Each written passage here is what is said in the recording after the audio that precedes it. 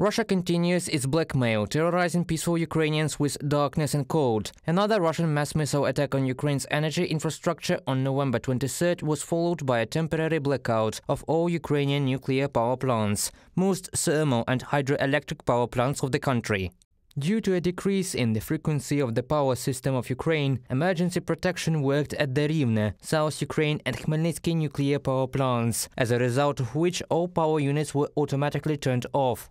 They work in the project regime, without generating electricity into the power system. The radiation background at the nuclear power plant sites and nearby areas has not changed. As soon as the operation of the power system returns to normal, the supply of electricity from the nuclear power plant will be resumed. From the statement of the national nuclear energy generating company Energoatom.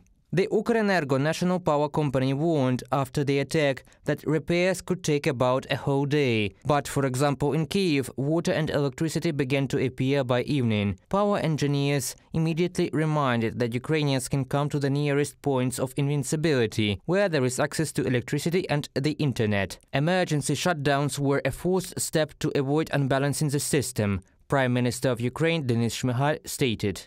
The government held an operational meeting with the heads of diplomatic missions and institutions of Ukraine, abroad with the participation of the heads of the Ministry of Energy and Ukrenergo. Power equipment should arrive in Ukraine quickly and smoothly. Denis Shmyhal, Prime Minister of Ukraine, in Telegram.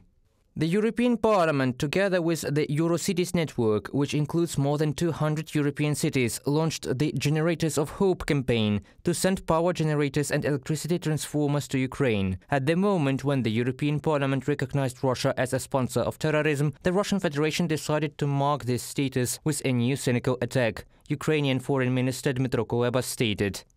Russia celebrates its recognition as terrorist state with new missile terror against Ukraine's capital. Other cities. Should be clear to those who still had doubts. Russia must be recognized as terrorist state worldwide, and Ukraine must get all necessary air defense systems as soon as possible. Dmytro Kuleba, Minister of Foreign Affairs of Ukraine, on Twitter. Due to another massive shelling of Ukraine by Russia, half of the consumers in Moldova were temporarily without electricity. The territory of the Russian-occupied Transnistria was also completely de-energized. Russia has left Moldova in the dark. Russia's war in Ukraine is killing people, destroying homes and energy infrastructure with missiles. But the power supply can be restored. When we fix the technical problems, there will be electricity again. We cannot trust a regime that leaves us in the dark and cold, that deliberately kills people. Maya Sandu, President of Moldova, on Facebook.